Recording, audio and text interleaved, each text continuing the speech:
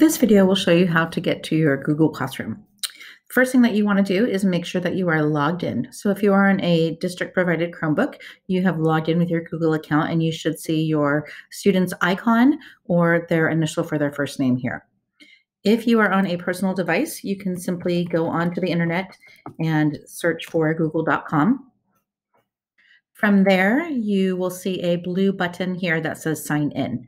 When you click that sign in button, you will want to use the students at redlandsschools.net account for the username and then their ID number for the password.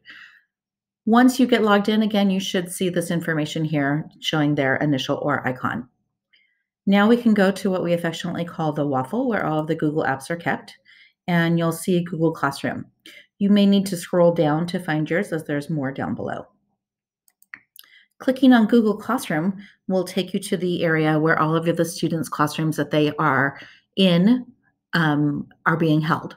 So for example, I have multiple classes here, but you can see this one is a Go Guardian practice class. That's what the teacher has named it for me. And so I could simply click on the title here and it would open up for me. Now, if it is your first time getting in, it may ask you questions like, are you a student? Which you obviously would answer yes for your student. And then they would be able to get into the class. This piece right here, if you do not have the ability to click directly onto the title, there may be an option for you to join the class and you can simply click accept and then you would be able to get in.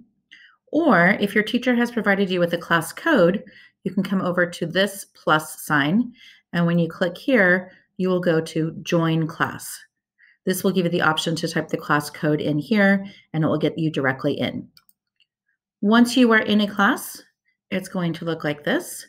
And you will see lots of information as your teacher is sharing it with you here. When you are looking for the classwork that you need, you can simply click classwork up above. And again, assignments will be created as the teacher puts them into the classroom.